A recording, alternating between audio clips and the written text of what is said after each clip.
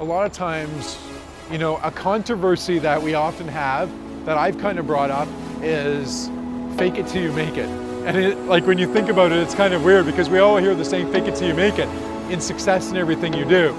But can you actually fake compassion?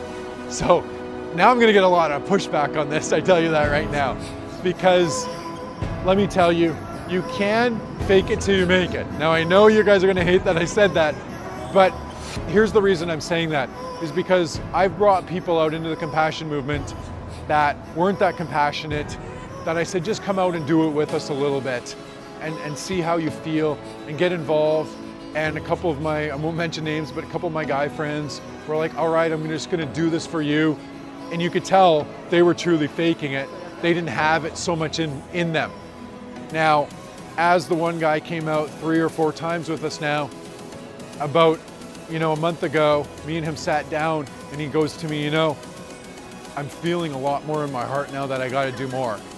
So to be honest, at the start, he was kind of faking it when he was with us. I knew truly deep down he wasn't that compassionate, but as he got more involved, I've noticed he evolved to be more compassionate.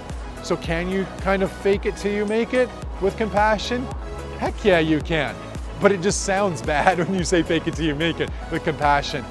And I know that there's gonna be a lot of pushback on that and everything, but the bottom line is if somebody's coming out and the more that they do it, you can help change their nervous system and help them become more of a compassionate person.